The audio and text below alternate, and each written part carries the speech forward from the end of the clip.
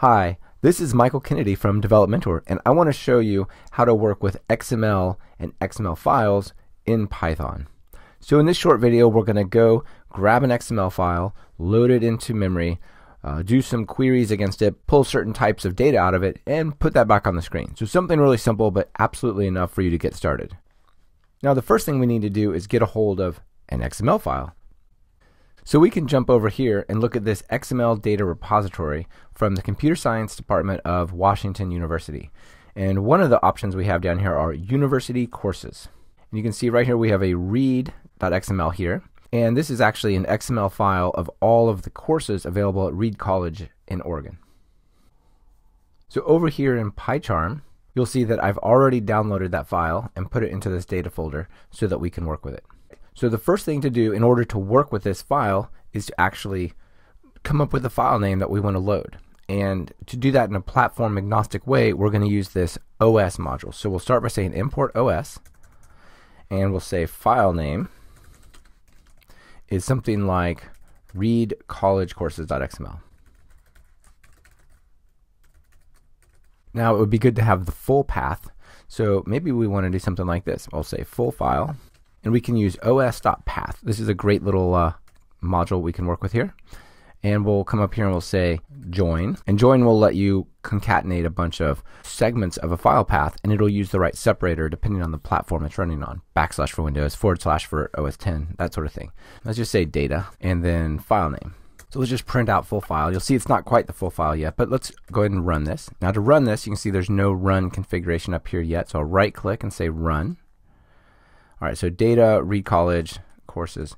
Maybe we want the full path. So we can come over here and call another os.path operation, and we'll say .absolute path. And we'll give it this. Now if I run it again, you can see the entire path on this machine to that file. Excellent. So the next thing we need to do is load this into something called an ElementTree. That's like the DOM version of XML processing in Python. You can see there's a problem. That's because we're missing an import statement. So we'll say import, let's say it this way, from xml.etree import ElementTree. So now we have access to this class, and we can parse this full file, and we get back a DOM. Let's just print out the DOM really quick to make sure everything's working. Awesome. So at this place in memory, we have some XML element. Now it's time to actually do some queries on this DOM. So first of all, we can find all the courses, and we can go to the DOM and say find all, and give it some kind of expression, some kind of XPath expression. Now let's look at this XML again really quick. You'll see up here that we have a root element and then a bunch of courses here. Course. And then we'll want to get things like the course number, the course title, and so on. We could just go and give us the course title really quickly if that's all we wanted. We could come over and say course/title, and then we can say for C in courses, and just print out whatever that is. So you can see we found a bunch of titles. Maybe we want their text, so we could say .text.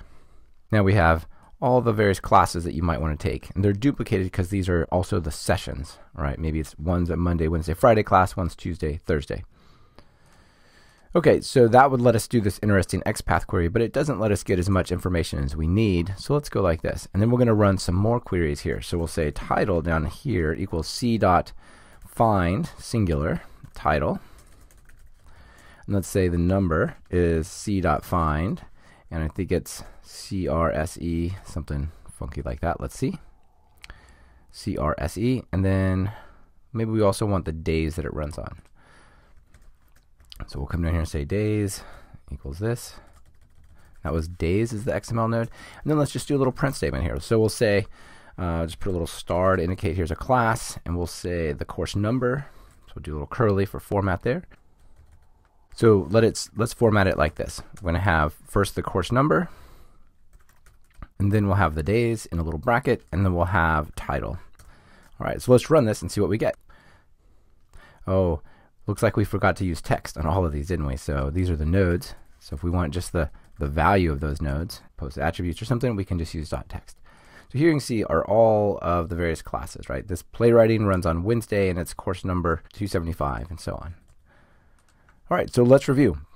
We wanted to work with files in general in Python, so we used the OS class, and we then used the OS .path class to work with both its join and its absolute method.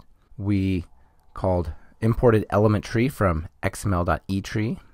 And with that class, we parsed the file into a document object model where we can run XPath expressions against it. So very, very simple one. You saw a slightly more complicated one earlier. And then this gives us back a list so we can iterate over that collection and do further queries against it to get the title and the course number and the days and so on. And then we just printed that out. And here you go. Hope you find that useful. Thanks for watching.